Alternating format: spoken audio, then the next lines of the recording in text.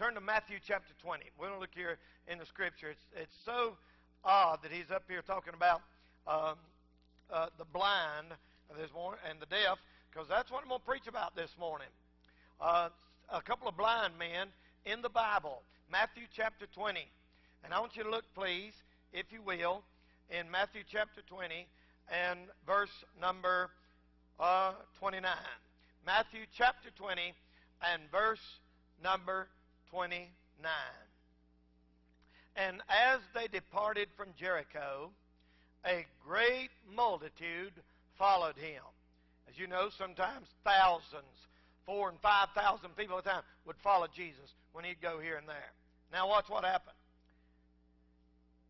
And behold, two blind men sitting by the wayside, when they heard that Jesus passed by, cried out, saying, Have mercy on us, O Lord, thou Son of David. And the multitude rebuked them. People didn't like it, because they should hold their peace. But they cried the more, saying, Have mercy on us, O Lord, thou Son of David. And Jesus stood still and called them and said, What will you that I shall do unto you? They say unto him, Lord, that our eyes may be opened. So Jesus had compassion on them and touched their eyes, and immediately their eyes received sight, and they followed him. Now, I want to preach this morning on the subject, the cry that stopped the Savior. The cry that stopped the Savior. In this scripture this morning, we are well into the ministry of the Lord Jesus Christ. Probably a good halfway or maybe two-thirds of the way through his 3.5 years of public ministry. Think about it. He is on just a short mission here in this world. God in the flesh, walking among men, only 3.5 years to get done everything that he was going to get done and die on the cross and pay for sin. A multitude is thronging him everywhere he goes.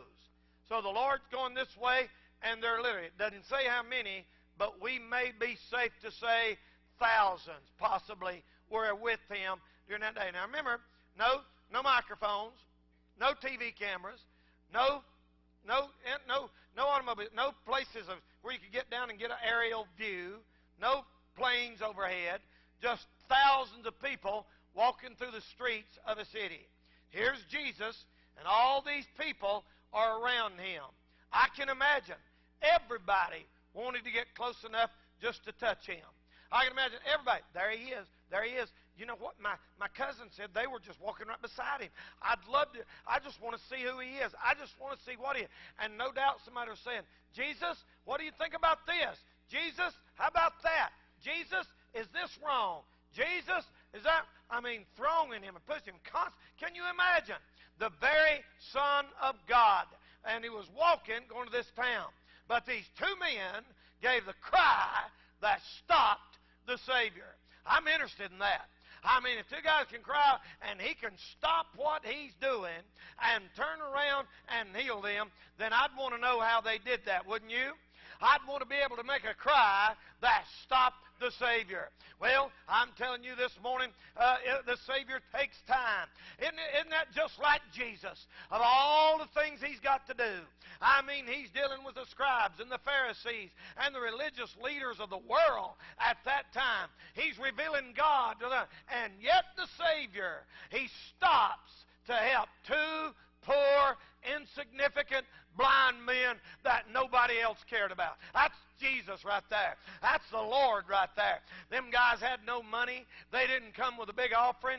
They didn't come and say, now Jesus, the Pope and the other one want to meet with you today, and you need to stop and talk to him. And the religious leaders from Iraq and Iran and Saudi Arabia, and they give a lot of money over here, and we need to help them out. And they give to this foundation and that foundation. So maybe you ought to stop and talk to them. No, it wasn't none of no politics, nothing. Two blind men that had nothing to offer stopped the Savior. I'm telling you this morning, that's the way the Lord did. And so I want to look at it this morning, and let's divide that little story up this morning and think about it. That's much like me and you. I'm glad one night when I was 18 years old, I fell on my face at Nebo Baptist Church 20 miles that way, and my cry stopped the Savior. I don't know what all he was doing that night. I mean, he was running universities and healing people over yonder and doing this in other parts of the world. And my cry, little Danny Castle, stopped the Savior, and he heard me. Amen? You know, that's what I like about Jesus. There's no such thing as him being a respected person and making leeway for big shots.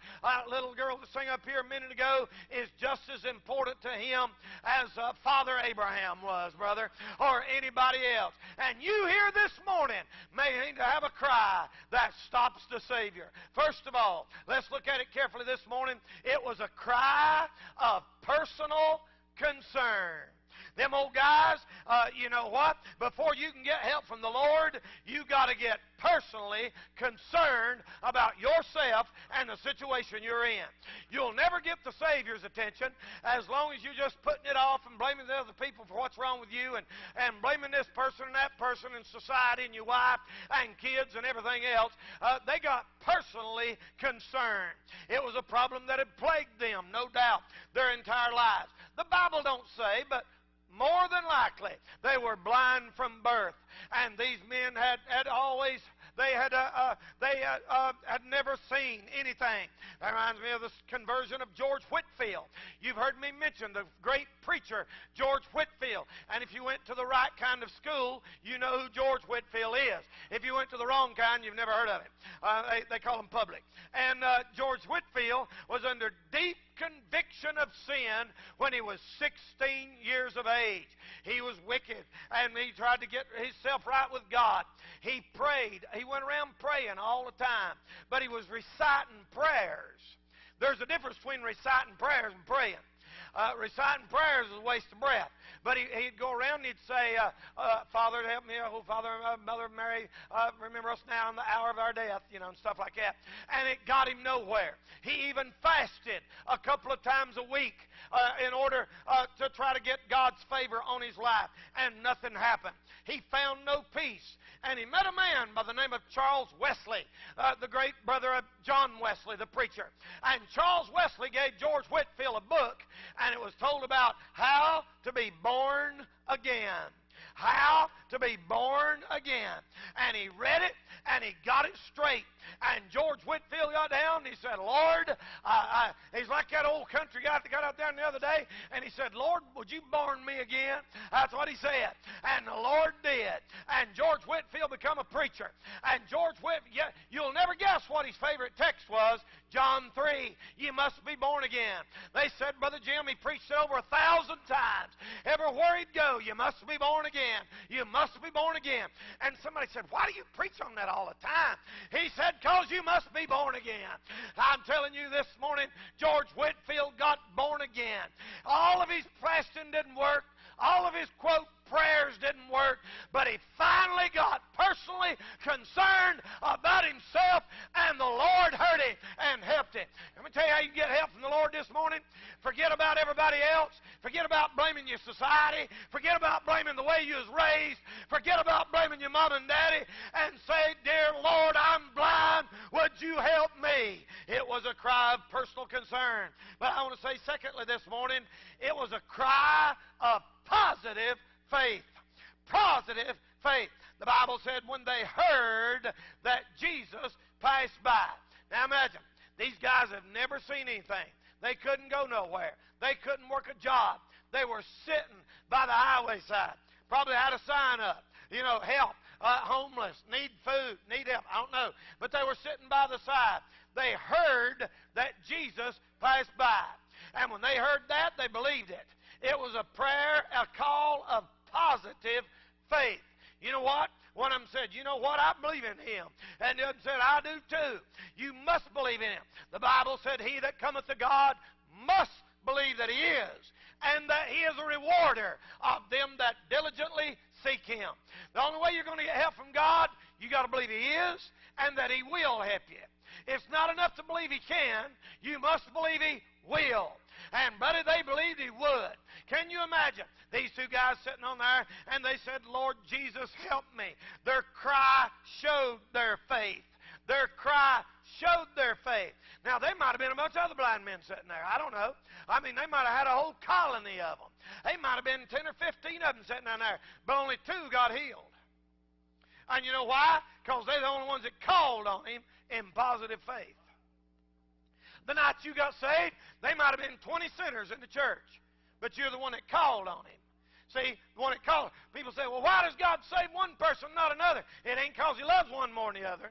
And it sure ain't because He chose one above another. He said, brother, it's because they called. They wanted help.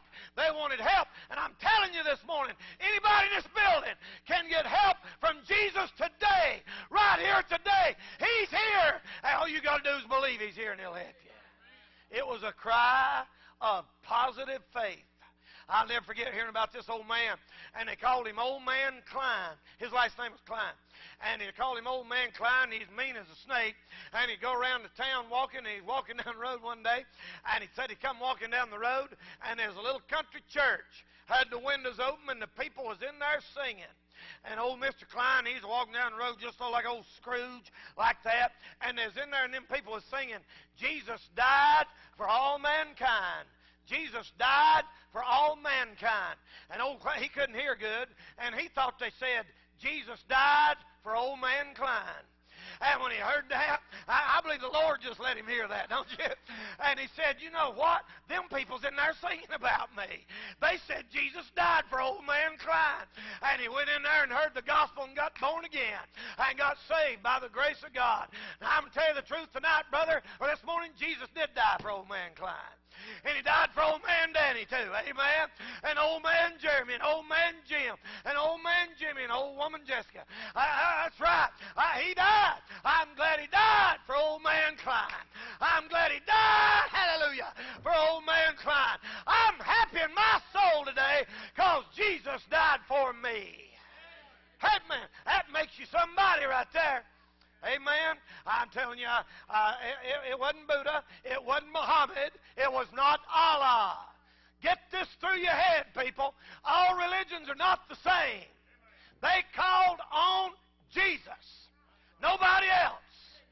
There was probably another religious charlatan around there a time or two during that time. They didn't call on them. They didn't say, Allah help us. They said, Jesus help us.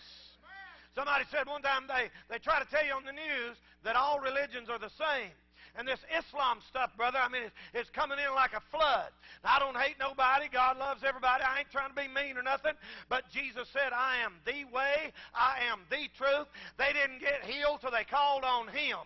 And you ain't going to get help calling on Allah. Allah don't exist unless it's a devil. And I'm telling you this morning, ladies and gentlemen, they called on Jesus. They called on Jesus. I read about this druggist who was helping this patient. And they were given a prescription, and the story was this. I give it to you like I read it. They put barium sulfate in his prescription, and it killed him. And instead, it was supposed to be in barium sulfite. And there's only one letter difference between sulfate and sulfite. F-A-T-E, F-I-T-E. And that one letter made that medicine poison and killed the patient. And there's a lot of people say, well, all these other religions have so many things in common, and they're all similar, and really, don't them people in the other countries, if they, I mean, come on, God's good. I mean, ain't He up? Nope. I mean, I didn't write it. I didn't make this thing. My job is to deliver you the mail.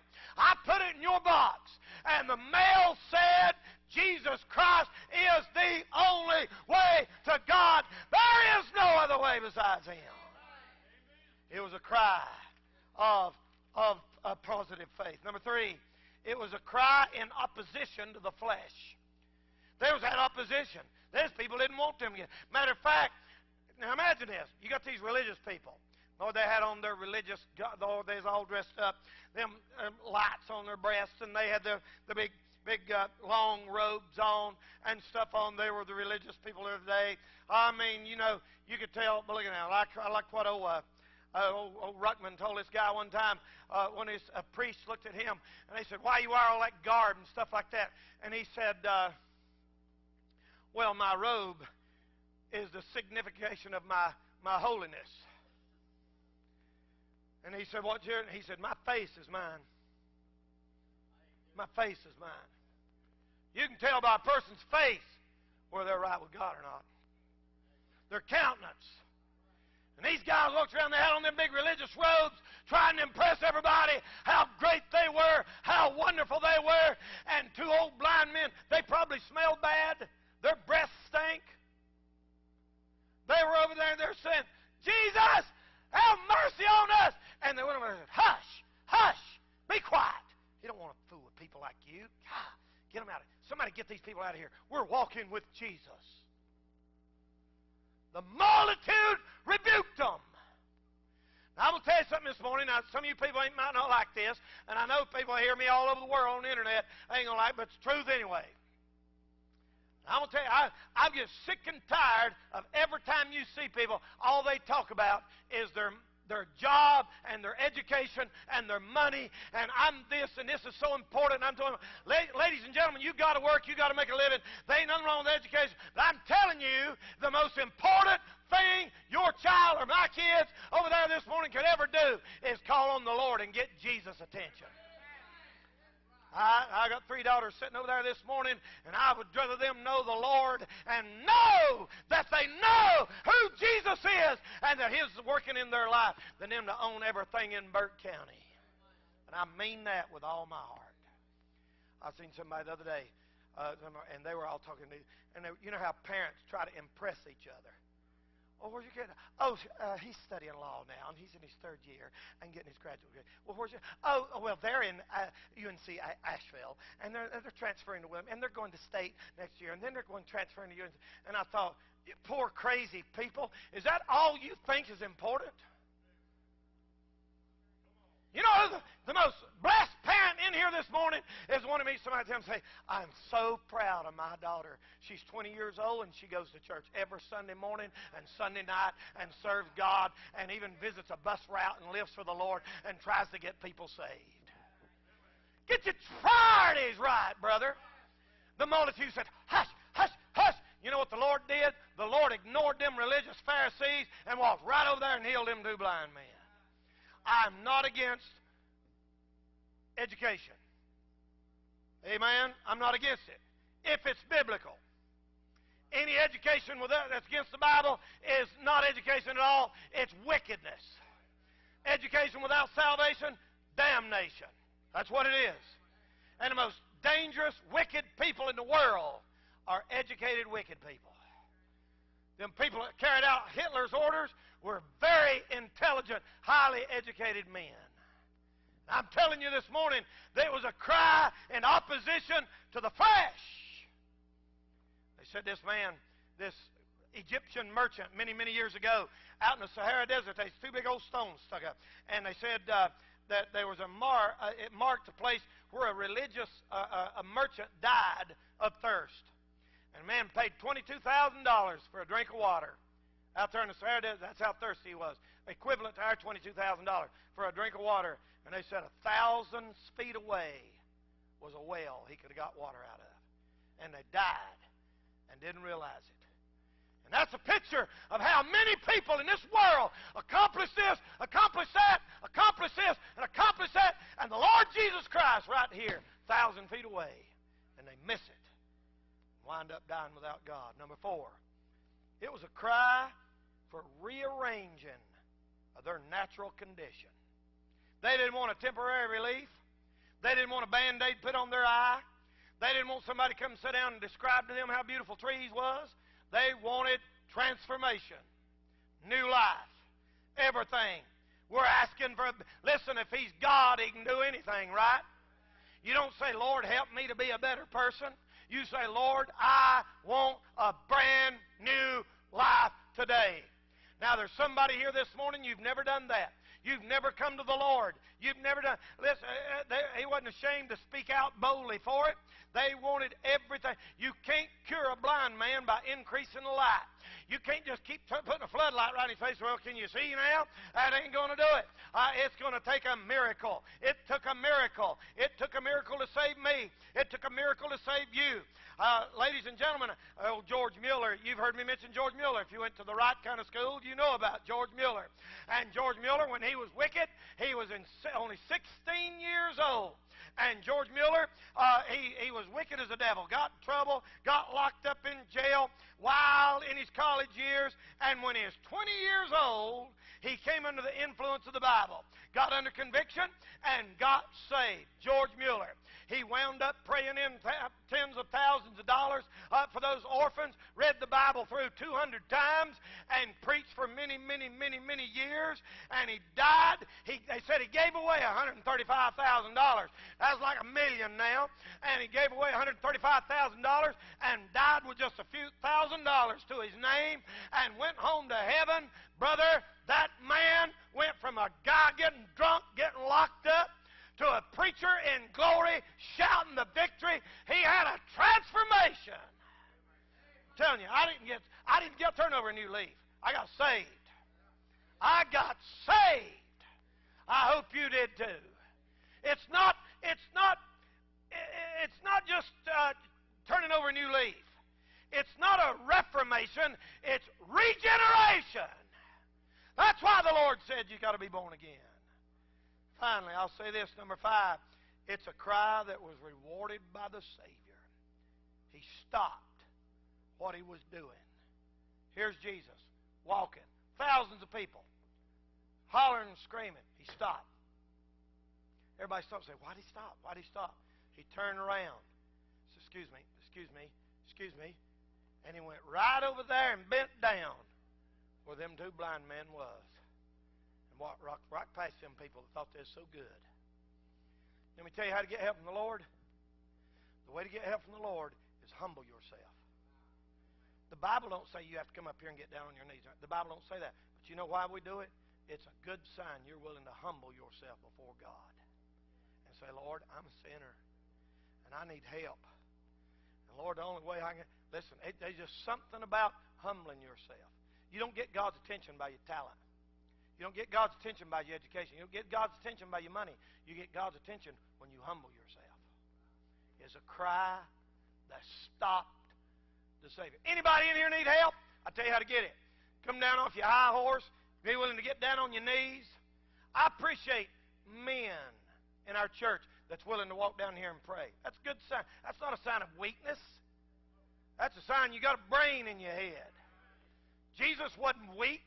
I appreciate ladies in here. I said, oh, there's no way I'm not going down with those breastfeeding fanatics. Well, the Lord will never help you then. There ain't no hope for you. There ain't no hope for you unless you humble yourself. Like them old boys said, hey, we ain't got nothing to be proud of. We're just two old blind men. Jesus! Jesus!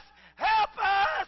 Jesus! And they got the Lord's attention. Amen. He stopped and heard their cry. He helped them instantly. One touch of God can do what jail can't do, what rehab can't do, what counseling can't do, what jail time can't do, prison time. One touch of God can do it. Listen, God can touch a man and him drunk. I've seen it happen over and over and over.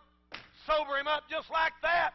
I mean, it's better than 100 cups of coffee. Getting one touch of the Lord, bam, buddy. I mean, you're as sober as a judge. I led this boy the Lord one time, 4 o'clock in the morning. He's drunk, been out drunk all night. And I led him to the Lord. He got saved. And then I rode him around town saying, you want some coffee? Yeah. You want some more? Yeah.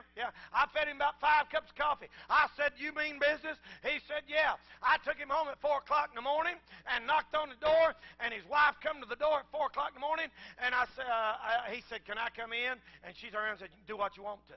And I said, now, I'll come back and get you here. You be ready.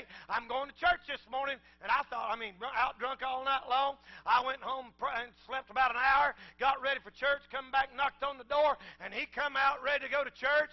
Been going ever since. And I'm telling you this morning, there ain't a rehab program in the world can do that. That's been over 30 years ago. Jail time can't do that. AA can't do that. I mean, sometimes them things can do some good. I'm talking about total transformation, brother. I'm talking about regeneration. I'm talking about getting born again. It'll make a difference. Years ago, there was an old colonel in the Army in Virginia named Colonel Byrd. And he was captured by the Cherokee Indians. And they held him captive for a while. And finally, they was going to kill him. And it just so happens he had made friends with one of the Indians who was the chief, had been the chief of the tribe, been his friend. And it come execution time. And they went and got him. They said, all right, bud, time for you to die. And they took Colonel Boyd out, and they got ready to kill him like that. And that Indian friend of his come and threw himself over him like that and said, if you kill him, you got to kill me first. And they spared his life. I tell you, I read that and I about shouted. I said, one time the devil had me on the chocolate block, y'all. And he's going to take me to hell. And right about that time, and I deserved it. And I was on enemy territory. Thank God there's one that loved me enough, put out his hand like that and said, look, wait a minute. If you kill him, you got to kill me first. And Jesus took my place. And my cry stopped the Savior. I didn't deserve it. I didn't deserve it that night I got saved. He didn't have to listen to me. But I'm glad my cry stopped the Savior. Maybe here this morning you say, preacher, God's awful busy. Do you really think He would hear me? Yeah. Yeah, He would hear you. He'd hear you this morning. You're just as important to Him as anybody else in the whole world. All you have to do is say, Lord, I need you. I need you, Lord. Your heart. It's a condition of your heart. It's not the words of your mouth. It's a condition of your heart that gets God's attention. Oh, I'm glad of that. I'm glad you don't have to know Greek and Hebrew. I'm glad you don't have to know the catechism and all the different religious things people come up with. It's just, Lord, I need help. And your cry can stop the Savior. Right now, He is keeping the planets in line. What's holding the world out here? Space. I mean, think about it. Well, gravitation. Well, what in the world's that? He's running the universe right now. And there's almost 7 billion people on this planet. And He can come to Shining Light Baptist Church and hear you. That's Jesus. Let's stand. Let's stand and bow our heads for prayer, please. Every head bowed. Every eye closed. These two men made a cry